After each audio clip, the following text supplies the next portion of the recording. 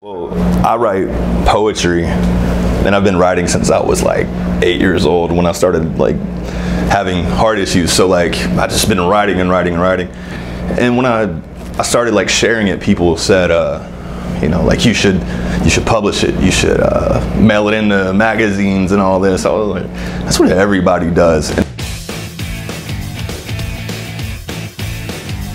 This week, we're in New York City to meet Jacob Wheeler, an up-and-coming artist and poet whose powerful words and images truly come from the heart, though Jacob's heart didn't always want to cooperate.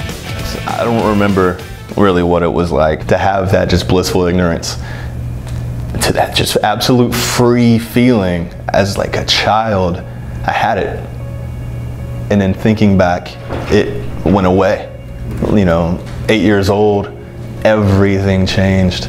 It was SVT, it was supraventricular tachycardia. The first heart procedure I had when I was 12. It's supposed to be a 3-hour procedure. I was in there for like 8. You know, they were like, we got it, we cured you, you're good. Over the next few years and throughout high school until I was 18, I ended up having 3 more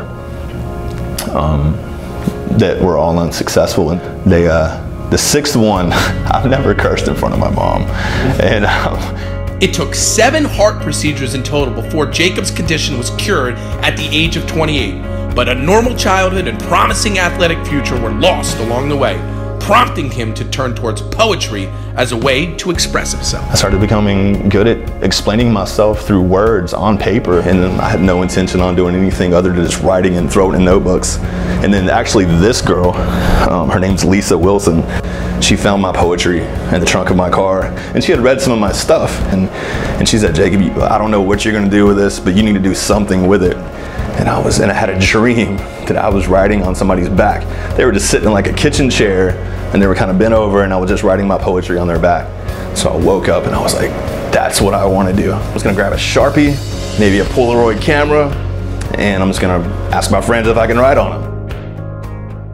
While Jacob initially found it strange to identify as an artist and was reluctant to show his work, he found inspiration to take that leap from an unusual source: his little brother, Zach Wheeler, star pitcher for the New York Mets.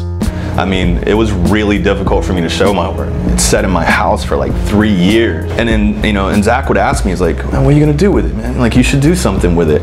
And I decided at that point that it doesn't matter what somebody thinks about something I'm doing.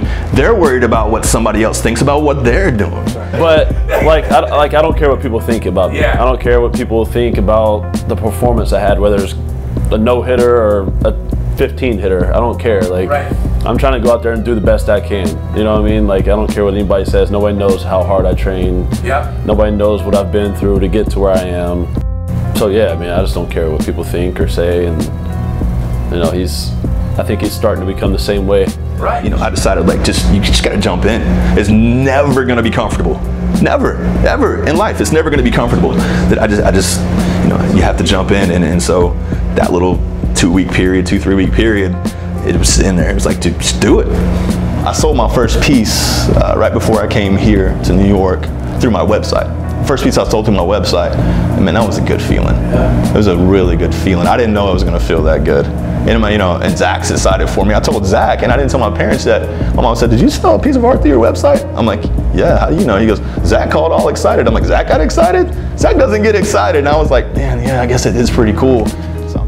With several gallery showings under his belt and more on the horizon, Jacob's path from a troubled heart to working artist now faces a new set of challenges.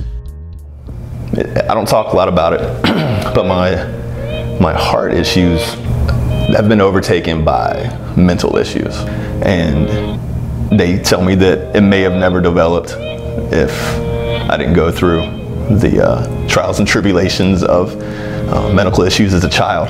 Deciding to let people know is difficult because mental disorder isn't something you can see. And so people have a hard time understanding, and people that never dealt with it don't know how to handle it. They don't know what to think about it. I have the opportunity soon to be able to show my art in Manhattan at a gallery or 2.